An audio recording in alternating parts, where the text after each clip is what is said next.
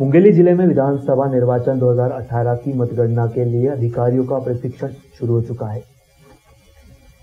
मुंगेली जिले में विधानसभा निर्वाचन 2018 के अंतर्गत लोरमी एवं मुंगेली विधानसभा के मतगणना के लिए प्रथम चरण का प्रशिक्षण आज कलेक्टोरेट स्थित आगर सभा कक्ष में मतगणना सुपरवाइजर, मतगणना सहायक एवं माइक्रो ऑब्जर्वर सहित मतगणना दल को दिया जा रहा है, जिसमें निर्वाचन आयोग से मतगणना संबंधी प्राप्त निर्देशों को जिला स्तरीय मास्टर ट्रेनर संजय सोनी, मोहन उपाध्याय एवं जय मंगल सिंह ध्रुव द्वारा जानकारी दी जा रही है।